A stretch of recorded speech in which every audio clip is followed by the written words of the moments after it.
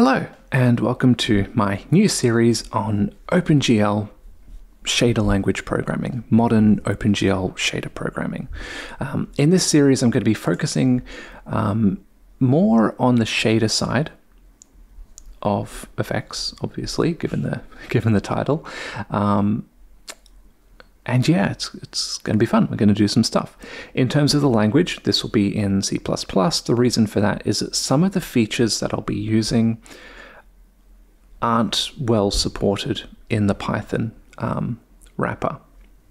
In theory, everything in Python should be supported, and in theory, everything is, except it's not Pythonic. So, for instance, well, you know what? I'll get to it. Okay, so I'll show you what we have at the moment. We have just a basic quad with some colored corners. Now what I'm going to do is I'm going to modify this code so that we draw some sort of effect inside. We're going to generate this effect in the shader. More importantly, we're going to pass in a bunch of parameters to that, but we'll take it one step at a time. So the first thing we'll do is we'll just, by the way, a lot of this stuff will be based on my OpenGL in C++ series, so have a look at that if you want to see how I would set up like a project like this. But yep, so what we have here is I'm going to change this information. So we have X and Y, and then red, green, and blue. I'm just going to change this to texture coordinates. So we'll go S and T, and I'm just going to go, okay, so negative X should be the left side, positive X should be the right side. Okay, just go ahead and code this up. And this should be symmetric, so it shouldn't matter too much, but I'm going to take negative height as the top and positive height as the bottom.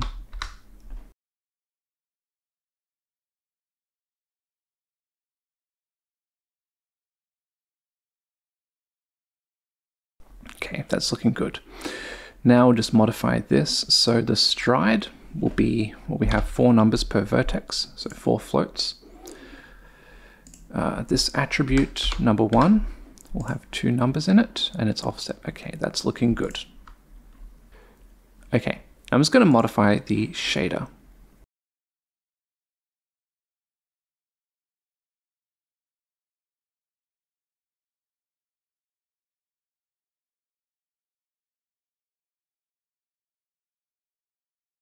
That's looking good. So we'll take in this information and we'll pass along the texture coordinate. Now the texture coordinate, we're not going to be sampling from textures, we're just going to use this as a quick sort of indication of where we are on the image. Okay, so jump in and modify the fragment shader.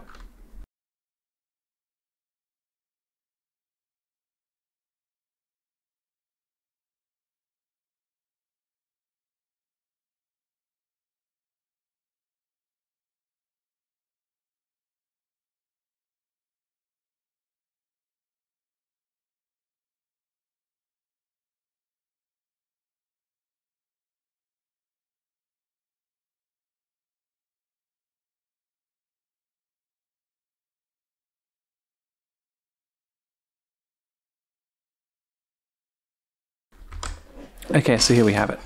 We take these things in, we get the dx and dy, which is the displacement of the fragment from the center, right? So if you subtract 0.5 from each of these, then 0.5, 0.5 will become the center of the quad, and then this will be fanning out from the center. All right, so then we get the distance, which is Pythagoras' theorem there, and then we use that to mix these inner and outer colors together. Now, all of these parameters have been bundled together in a uniform block. Okay, so it's very, very, what would I say? Very common to have something like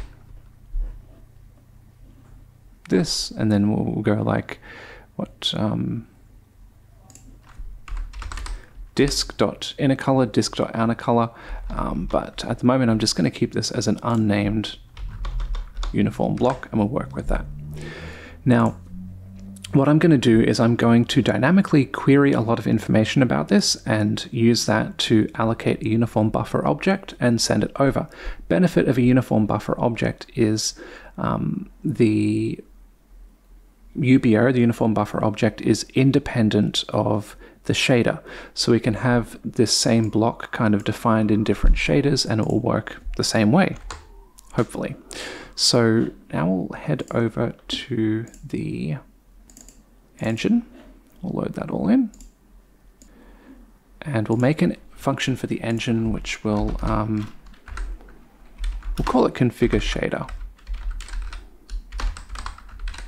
And what this will do is basically grab all the information that we need to use that uniform block and create a uniform buffer object.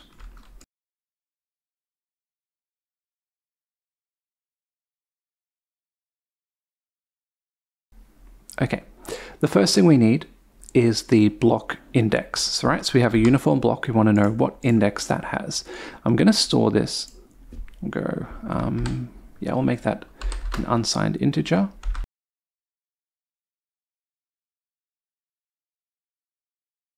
We pass in our program, which is our shader, and the name of it. I believe this was disk parameters.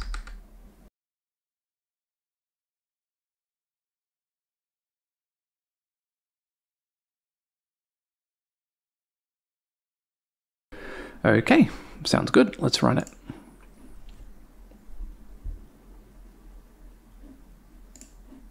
Yep, good. We've got block index 0.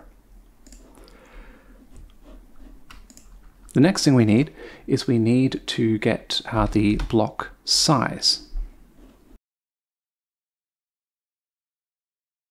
And this takes our program, the block index, which we got before, the parameter name that we're looking for, that is, and a GL integer pointer. So what we'll do is we'll go back here and we'll say, okay, let's make an integer called block size, and we'll pass this in.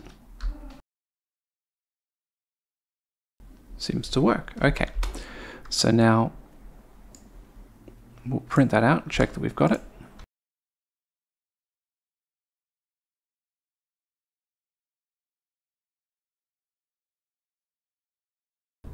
Okay, right, so disk parameters is block index 0 and 48 bytes have been allocated on the GPU for that uniform block. Okay, let's just check that. So what do we have? We go back to our shader and we have a vec4, so 4 floating points. A floating point is 4 bytes each, so yep, there's 16 bytes there, another 16 bytes there, so that's 32. And then a float is 4 bytes, so 32 plus 4 is 36. 36 plus 4 is 40, not 48, so something funky's gone on. Now I talked about this in my video on raw pointers, but basically when we have a float by itself, depending on the memory alignment, it may get promoted to a double or a 64-bit or 8-byte. So if it's 8 bytes, then we have a chunk of these, so 16 bytes, then another 16, and then this one gets promoted, so another 8, and then another 8 to give 48 in total. But ultimately that is kind of out of our hands, the memory alignment and layout that the program is using, which obviously is why we're querying it. Okay, so we've got the block size. The next thing we need is for each of these attributes inside, each of these attributes inside the block, we need to get the index that they have inside the block, because it might not necessarily be 0, 1, 2, 3. It might be different. And then we need to get the memory offsets that they have within the block. So let's go ahead and do that.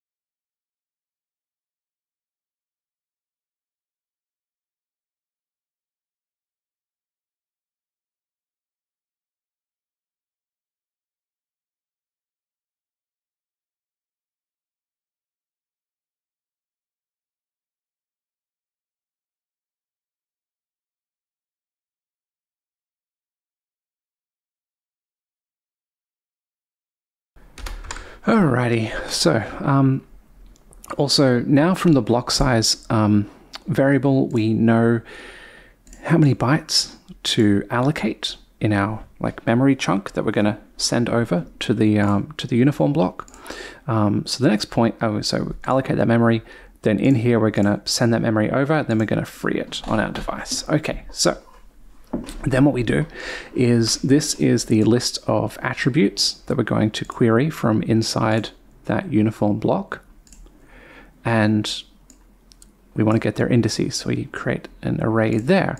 So what we do is we call this function. This function populates the set of indices with the corresponding indices for these names. And I'm just really restating what the code does. So we run this and see this is a little bit different, right? So inner color has index 0, outer color has index 2, so it is not necessarily going 0, 1, 2, 3.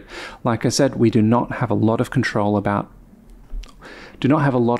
over how this stuff has been allocated. That's fine.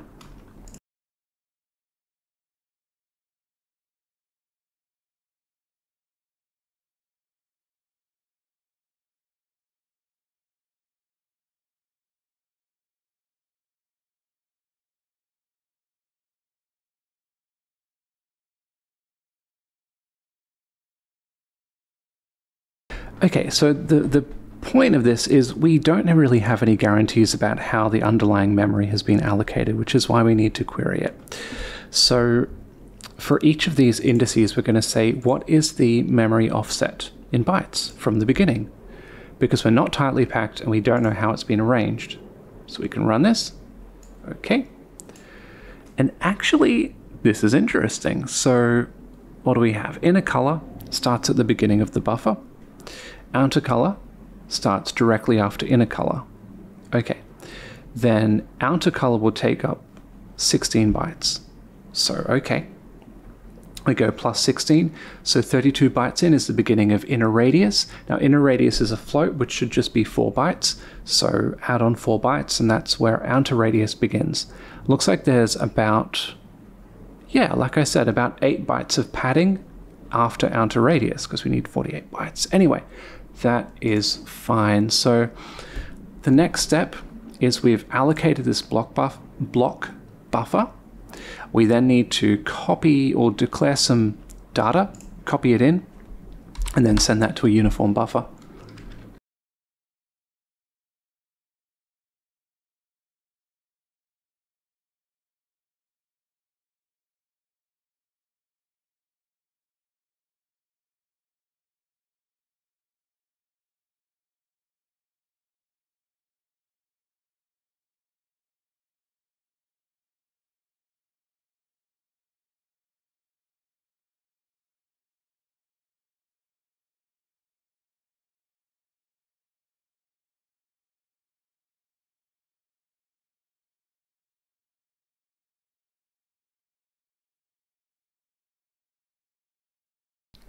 Okay, so we have declared a bunch of data and we have copied that over.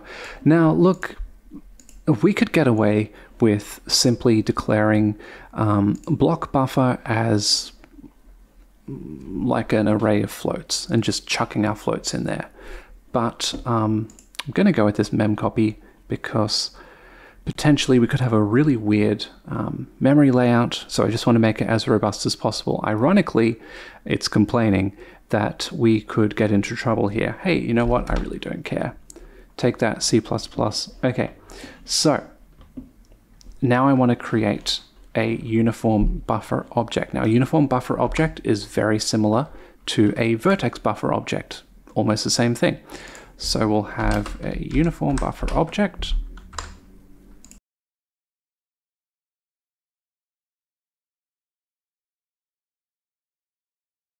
Okay, so if you're not familiar with this slightly different approach, this is DSA, Direct State Access. It's more of a modern OpenGL thing. So what we take in is the buffer, that's our uniform buffer object, the size, which is our block size, the data, which is type block buffer. And the flags, which is how we're going to use this, we're going to go GL dynamic storage. Okay, cool. So we send that over, then we delete the underlying array because we don't need that stuff anymore. It's already shipped over. All right, now to use this, we go ahead, we set this up, and we will just go bind buffer range. And that takes our target, which is the uniform buffer, our index, which is block index. Buffer, we'll go with an offset of 0, and block size. Because inside the uniform buffer object, everything has been set at the correct offset. So when we bind the uniform buffer object by default, we need to bind from the start of the UBO. Okay, now I think we're almost done, but it's always good practice to delete this. So we'll go GL delete buffers. That's one. UBO. Let me just check I'm doing this properly. So I'll just check the quad mesh. Yep, delete buffers. So interestingly, we're now using exactly the same creation, named buffer storage and everything for both of these. Okay, so now the big reveal. And there we have it. Okay, so we have some outer radius, some inner radius, and we are kind of stepping between those colors and creating something. But as I'm sure you can see, it's not really about just creating a graphic. This is about how do we like jump into a shader after it's compiled, query information, and work with memory layouts and things. Anyway, hope you had fun with that. And yeah, that'll be it for now. See you in the next one. Bye.